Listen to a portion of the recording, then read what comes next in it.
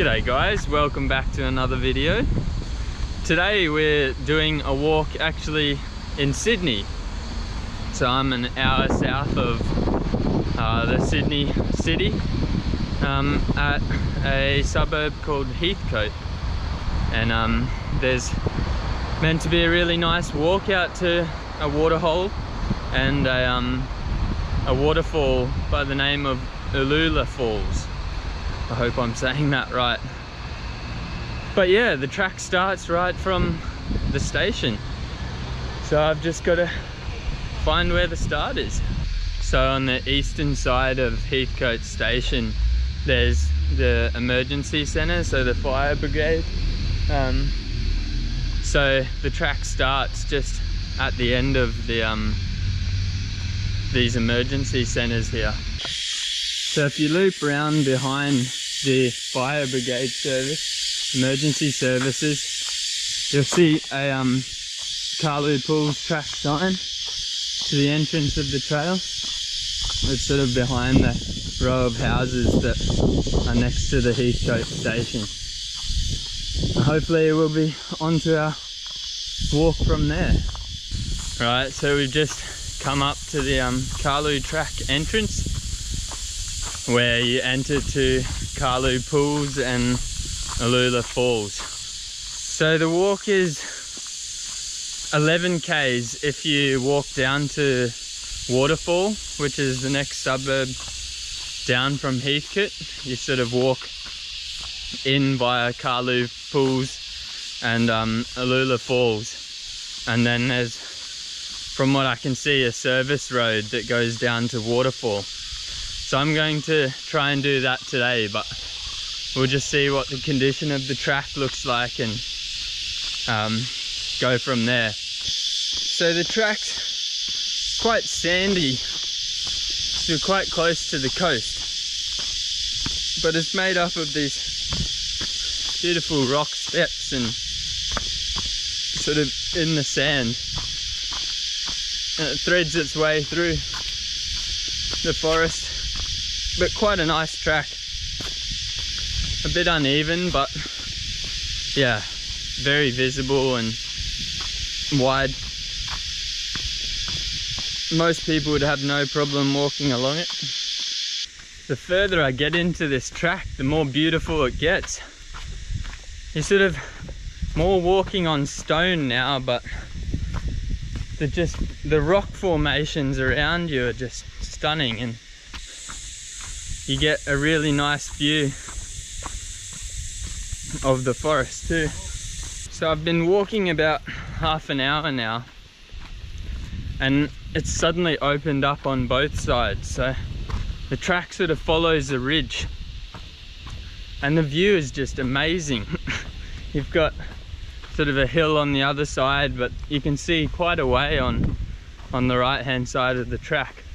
So I've been walking about 40 minutes and just got to Karloo Pools. 40 minutes to an hour I reckon it'd take you, and it's lovely. There's lots of people here. It's a Sunday afternoon, but yeah, great easy walk down to a nice swimming pool. So we'll keep going on to Uloola Falls now.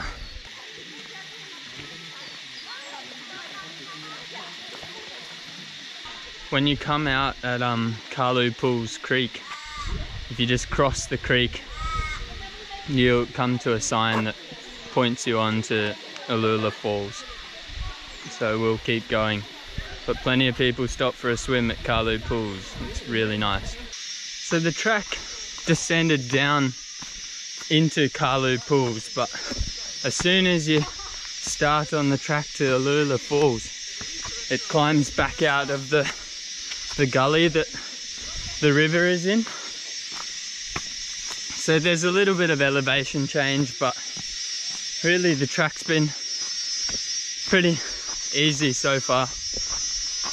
It's graded grade 3 out of 5, I believe. So yeah, a moderate track, not too difficult. It looks like the Uloola Falls track will be more difficult than the Karloo Pools track though. Most people definitely stop at the Karloo Pools. So I'm about 15 minutes from Karloo Pools now, and it's really opened up. Until now it's been quite thickly forested and there's been plenty of shade, but it's mostly just short shrubs now, and so yeah, a little bit more exposed. Definitely remember your sunscreen. Sadly I didn't get to film it, but I was just walking along and noticed a fairly large brown snake in the grass beside me. So definitely remember snake bandages and just keep your eyes out. He sort of slithered off after I stopped, but yeah, be careful. Definitely don't want to go near him. So I've just walked into this clear rock and you can see Sydney just off to the left on the horizon. So it's crazy, something so beautiful, such a nice walk. It's only an hour out of Sydney. So it took about 50 minutes to get to Uloola Falls, and when you come out it doesn't look like much, but yeah, you just sort of have to walk around the side of it and it's pretty cool. There's a decent drop. So I've just got to Uloola Falls, and at first you don't think it's much, but you sort of come around the side of them and it's a really pretty waterfall. So I thought I'd stop and have some lunch. It's taken about 2 hours to get here, but I've been stopping and starting, taking photos. It's about 4.5 k's to Uloola Falls, and then another 5.5 on to Waterfall, where I'll catch the bus back to Sydney. But yeah, so far a really nice track, beautiful scenery and beautiful waterfall to finish it off. Anyway, I better get into my lunch. So Uloola Falls is actually a campground as well as the falls, and there's a toilet and everything, so it'd be pretty nice to camp here.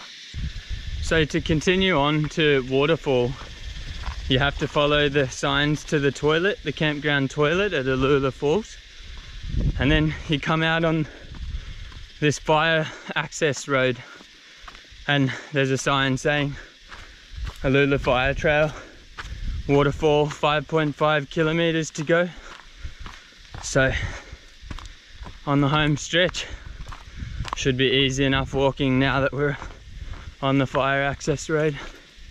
So in my attempt to find the trail back to Waterfall, I sort of followed the river, upriver a little bit, and you come out at another set of falls which aren't quite as spectacular, but you come out at the bottom of them and they're actually really pretty.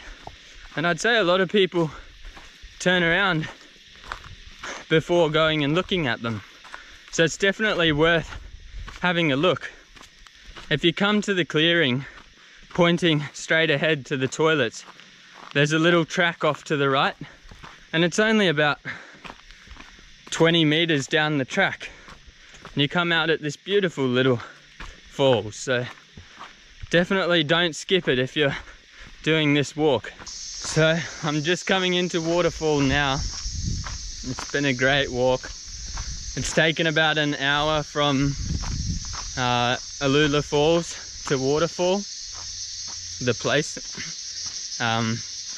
On the map it said it'd take 2 hours 50 minutes, but it was only 5 k's, so I didn't think it would take that long.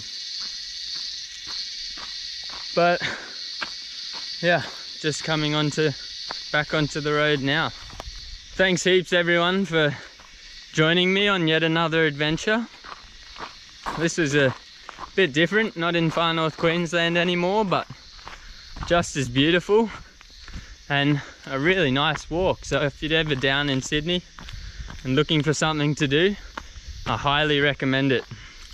Anyway, thanks again for joining me, and until the next one, happy hiking.